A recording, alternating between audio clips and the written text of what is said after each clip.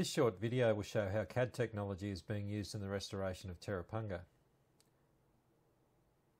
Black Pond Marine Consultants conducted a 3D hull scan of both the interior and exterior of Te Rapunga with a high-definition laser scanner. The output from these scans was used to create a 3D mesh model that can be viewed in our CAD program. The process is similar to manually taking lines off the boat and lofting, but gives us a more detailed and accurate result in less time. Through our CAD program, we're able to interact with the mesh model to view the various aspects of Te Rapunga's construction, such as the planking, structural timbers and even the engine location. We can also take measurements and obtain pattern shapes from the mesh, and the scan lets us record the vessel lines and details for historical purposes.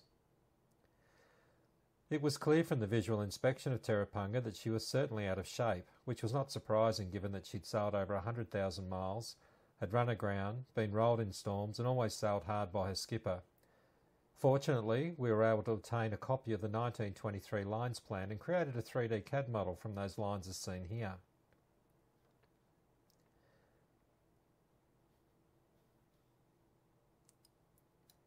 Armed with both the mesh model and the original lines plan model, we were then able to superimpose the two hulls to see exactly where Te Rapunga's shape had changed over the years.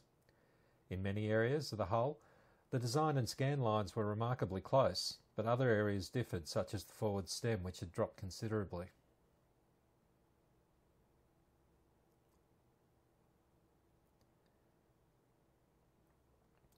Sectional shapes can also be obtained from the mesh model as seen here, and by obtaining a sectional shape in the same longitudinal location in the lines plan model, we can compare the two to see where the hull has changed in shape over the years.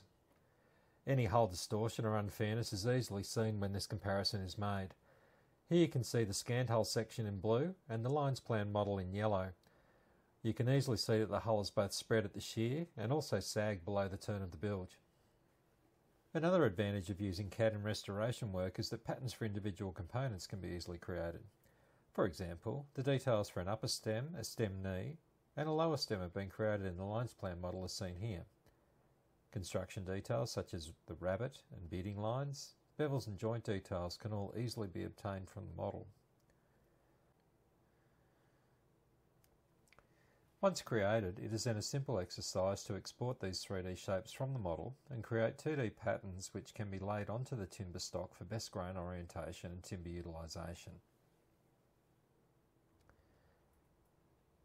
Using modern CAD technology in the Te Rapunga project is an exciting blend of new technology to preserve an old vessel. To follow Te Rapunga's restoration progress, please visit www.BrunyIsland.au.